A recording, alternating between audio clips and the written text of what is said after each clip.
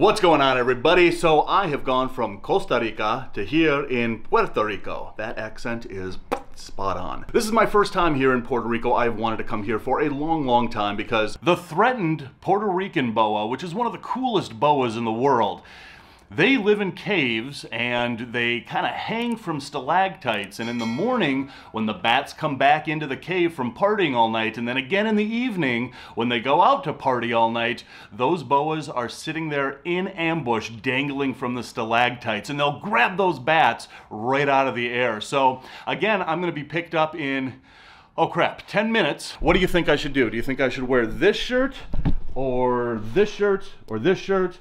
Maybe even that shirt. I don't know. I'll figure it out. Anyway, I got to get all this stuff crammed into this suitcase. I've got to go through my GoPros. I've got to go through my other camera gear. And I have got to get ready because my friends David and Kenny are coming to pick me up right now. I'm Dāv Kaufman, and these are my Reptile Adventures. At Zilla, we are dedicated to the innovation of caging, lighting, and equipment solutions that provide proper husbandry for your pet's long and happy life. To see our entire catalog, visit zillarules.com. All right, so we have Kenny here.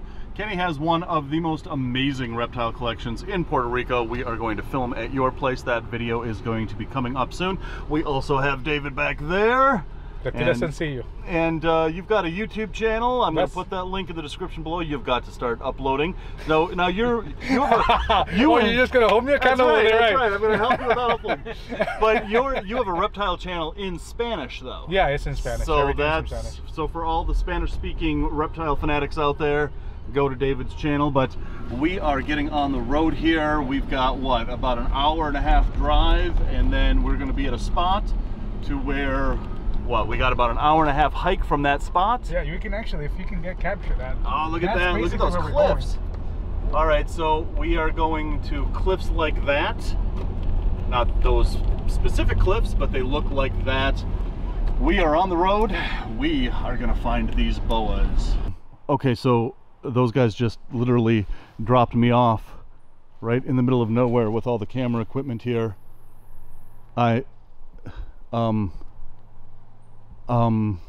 right, so we got to kind of bushwhack up this mountain here to get to these caves where we are definitely 100% going to find boas, right, David?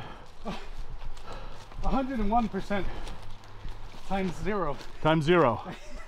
That's a little disconcerting. This isn't just like muddy. This is slippery going up this mountain. Yeah. All right. You saw how tall they were, right? All right, well, this is why a lot of herpers have never seen a Puerto Rican boa in the wild. Right here. This is the reason. All right, off we go. Kenny, you're good. Kenny, how you doing back there? I need a gym. We all three of us do.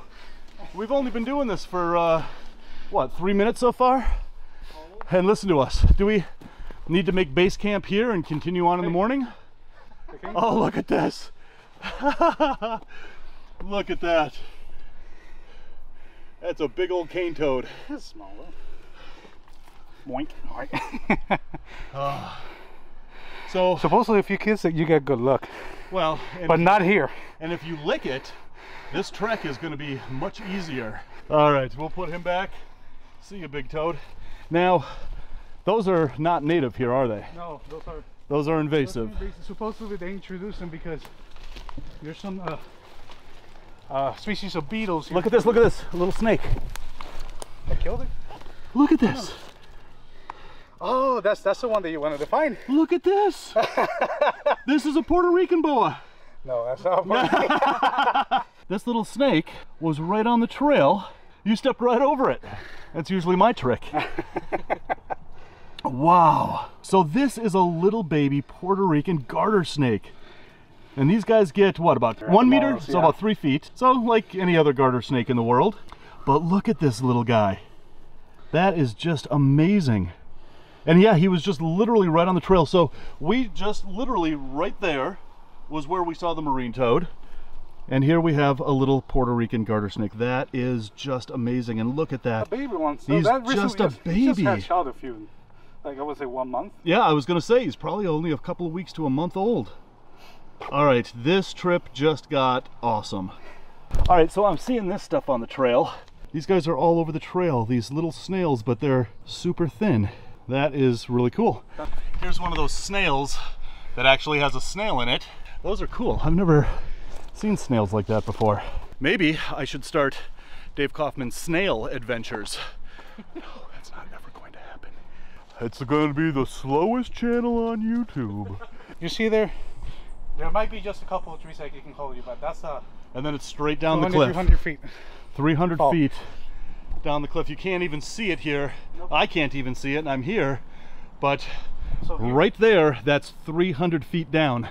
And if I slip on this stuff, it's game over for all of my YouTube channels. All right, so this is very slippery, wet rocks, 300 feet down. Whoa! Man, this is a lot harder than it looks on this video to get through this thick crap. You're 6'3", 6'4". All right, so we are taking our first break. We've got to be, what, at least? 1/3. 2/3? What? 1/3? 1/3. Did you hear that, Kenny? 1/3 of the way. So he's closer to the car, right? It's closer to the car, right. Can I just tell you both how much I appreciate you being just out of shape as I am? It really takes the pressure off of me. All right, look at this, guys. There's another big chubster of a toad. All right, I'm not getting in there to film you, buddy. You just go have a hopping good day. That was so lame, so terribly lame. Look at this. Look at that, I'm getting right up on him. Yeah. But man, all right, so what kind of anole is that? That's just a Puerto Rican common brown anole. So this is a Puerto Rican brown anole. They're common, and you can find them anywhere in the islands, from the cities all the way up to here in the mountains. Okay. So these guys are really common. You can find these down in the cities all the way up here to here in the mountains. Look at that. That is a cool snail here on Dāv Kaufman's Snail Adventures. I have no idea what it is. Therefore, this channel, Dāv Kaufman's Snail Adventures, actually sucks. All right. Man, that was some seriously hard work coming up this mountain to get here. But man, I think this is gonna be worth it. Look at this, everyone. Look at this. Dave está aquí. Llega el gringo, lleva la hueva allá. Yep. I'll translate what he's saying. He's saying that he is so honored to be here today with Brian Cusco, who apparently he thinks I am. All right, so we have finally made it to this amazing cave. This is the home of the endangered Puerto Rican boa, one of the rarest boa species in the world. Obviously, we just spent a lot of energy climbing up that mountain to get to this cave. Man, I hope those boas are in here, but look at this cave. This is amazing. Look at that huge, big, black, dangling stalactite.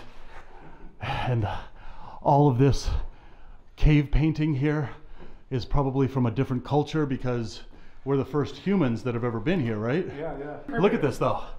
1961. Oh, we should get our... 1951. Wow, that wasn't even in this century. All right, guys, we are going in, and hopefully we are going to see what we came here to see. Oh man, this is not made for tall people at all. But man, it is really dark in this bat cave. Bat cave? You adopted the dark, Batman. I was born in it, molded by it, Batman. And then somebody put some burnt jeans on that stalactite there. People are crazy. But look at this. Oh, look at this. That is a big honking cockroach. Look at the size of that thing. That is just weird. Boink. Oh my God, look at this. Look at all those cockroaches. Holy crap, look at this, guys. Look at how big those things are. Whoa. All right, so we just came into this chamber. Look at this. So there's multiple entrances to this one cave. Look at how unbelievably beautiful this is. Look at those stalactites up there. And look at these stalagmites. The way I always remember that is that stalactites hang on tight to the ceiling. Stalagmites are down on the ground where the mites are. Stalactites, stalagmites. Pretty cool, huh? Yeah, I invented that. All right, so these bats are starting to get active. They're flying all around me.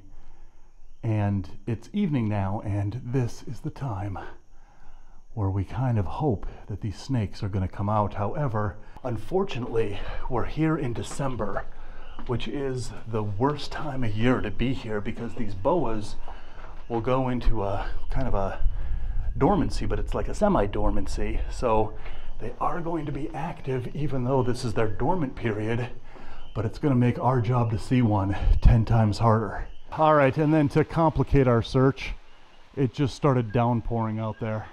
Yeah, so if that rain continues, that means not only are we getting off this mountain in the dark, but we're also climbing off this mountain in the rain.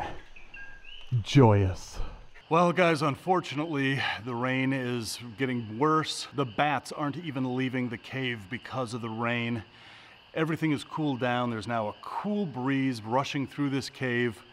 There is very little chance that we are going to find a boa if we stay here any longer. So we are going to call it a night for today, but we are going to come back out here another day. Hopefully the weather cooperates and we're going to be able to see this boa. But listen, I'll tell you, you know, sometimes you work really hard, climb a mountain to get to a cave and still not see what you came out to see. And you know, that's part of herping. I don't know that I'm really disappointed because half of the adventure is actually coming to places like this. It's just really icing on the cake to find what you came for.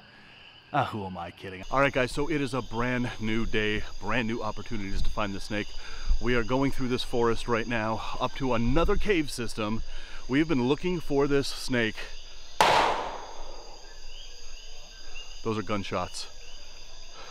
Probably not meant for us. We're going to continue on. But we have been looking for this snake for 4 days now. We found bupkis. But this cave that we're going to, But this cave that we're going to at the top of this mountain may be our last opportunity to find this snake, if we make it up there alive. It was raining all day. This is totally muddy, totally slippery, rocky terrain. But at least the path is nice. Man, listen to that. You can hear all the coqui frogs calling. That's a call right there, coqui, coqui. Those frogs are found only on the island of Puerto Rico and nowhere else. Oh man, we are going to either get shot out here or we're gonna slip and fall on this mud. And then get shot. And then get shot. I'm in a lot of pain down here. If somebody could lower a rope. Whoa, oh jeez. That's a rope. I am so glad that rut is there. That would have been the end of Reptile Adventures right there. Okay. God dang it. That's not, yeah, that's your organic rope, oh, non-GMO. Man, man, walking on this mud is like just walking on a big pile of slippery puke. Oh jeez, I'm going down. So I just took a spill. Look what I did to my 7th favorite pair of shorts. Oh man, I can only wear these 4 or 5, and maybe 6 more times. All right, we are there. Holy buckets. How you doing? How you doing, sir? I'm very good, thank you. Thank you for asking. I gotta say though, this one was so much easier to get to than the other one. Oh, this is just the first one. This is one of the smallest. Yeah, this is the nearest one to the entrance. Oh, I see. We still have like 4 to go. Oh man, unless we find the snake. Look at that. That is amazing. I do believe that's Instagram worthy. Yep. All right, and then look at this. You come down here and this cave just completely opens up into this huge cavern. There sure is a lot of bat crap around here. Floor. Careful. Cuidado. That's Spanish. I don't know if you recognize that or not. All right, look at this, guys. This is the first scorpion we've seen in the caves. It's maybe like a centuroides. I don't know. Comment below if you know what scorpion that is. This floor is really slippery with guano. That's bat crap. Can you smell the ammonia? And yeah, and the air quality in here is not good at all because of all the ammonia.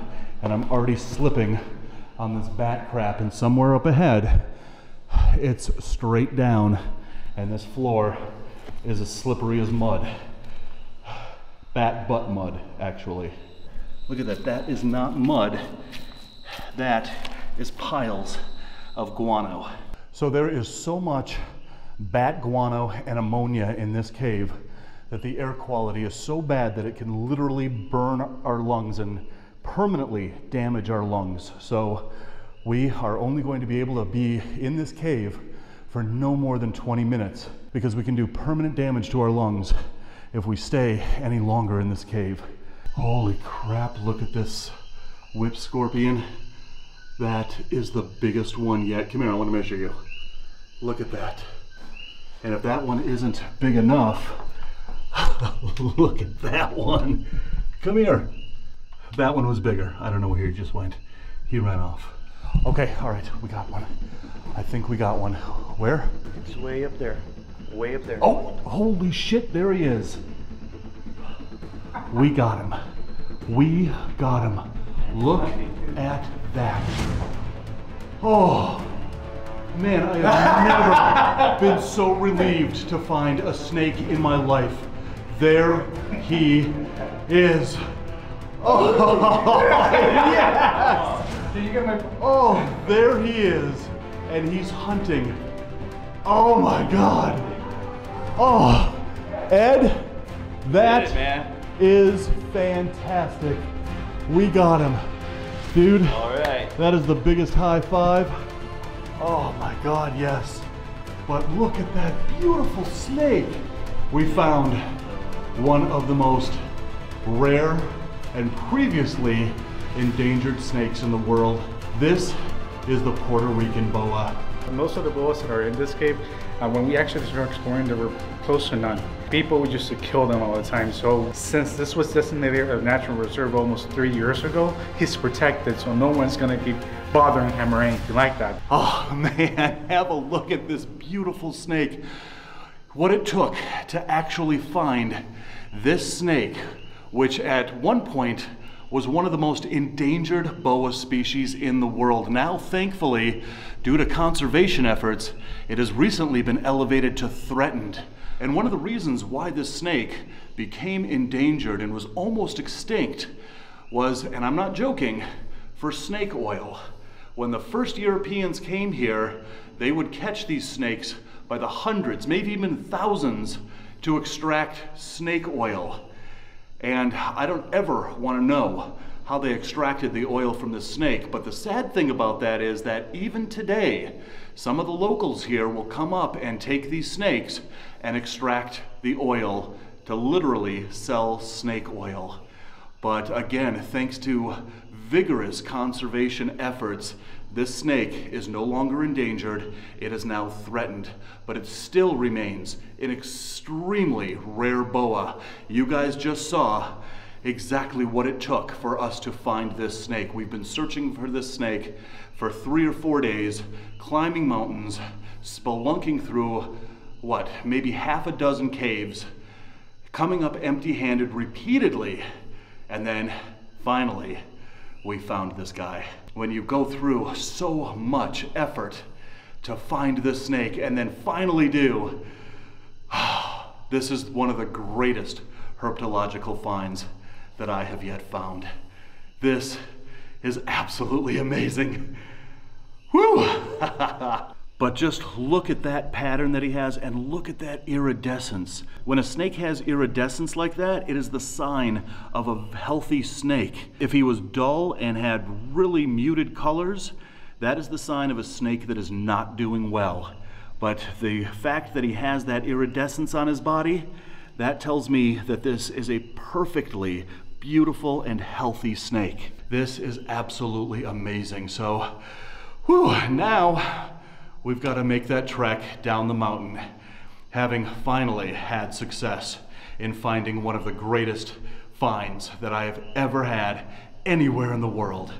the Puerto Rican boa. This is absolutely astounding. So real quick guys, I want to thank all of my Patreon supporters. I sincerely appreciate all of your support. If you would like to become a Patreon supporter, that link is in the description below. And guys, as always, thanks for watching. And until the next reptile adventure from here in Puerto Rico, love the planet, feed your reptile obsession, and rattle on.